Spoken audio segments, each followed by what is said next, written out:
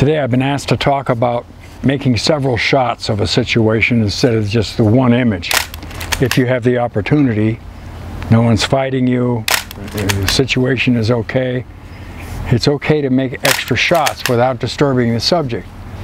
It's kind of almost silly to think that you got it on that one shot.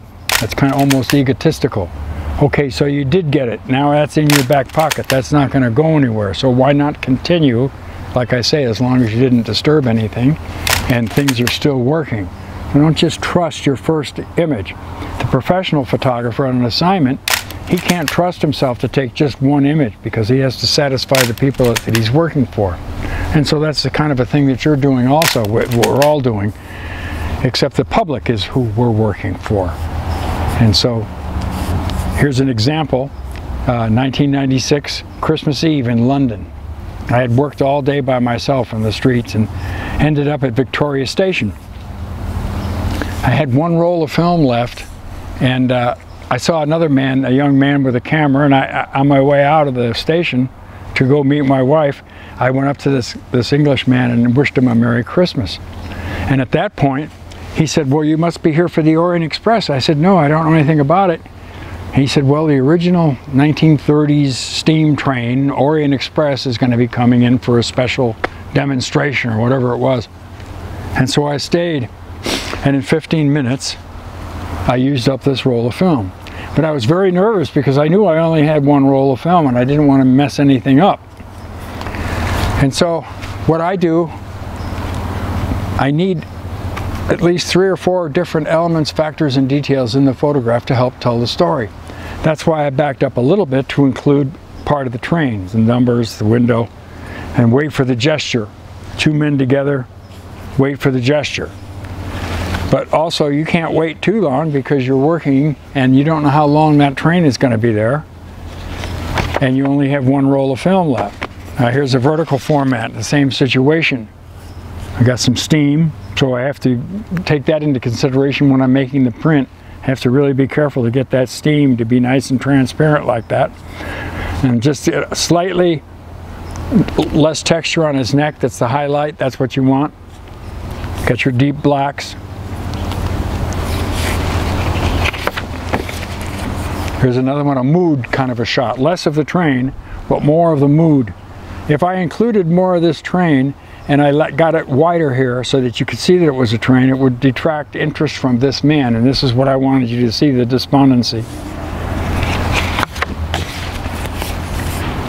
It's getting very dark now. It was at night, and it was almost completely dark.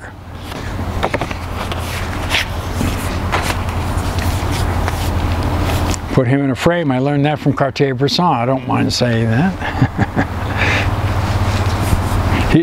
Henri put a lot of things in frames like that, and of course I think a lot of people have realized how effective that can be.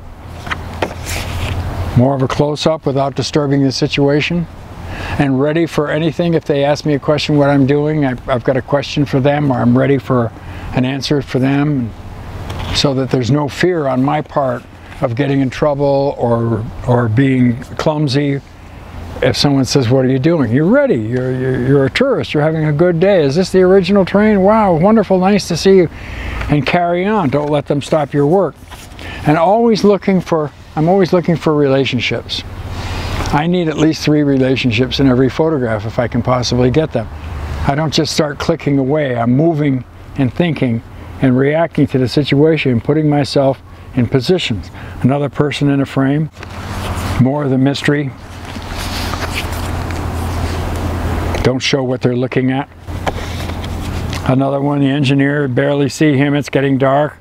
The fireman putting his gloves on, you wait for that gesture. It's like a silent movie. You need a lot of the gestures because there's no sound. That's 15 minutes, getting darker and darker.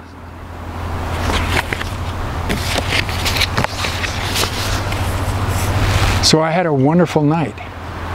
I worked all day by myself, and then at night I went to meet my wife so we could celebrate on Christmas Eve. But I went there with about 25 good pictures off a 36 exposure roll in 15 minutes. Sometimes photography is crazy magic like that.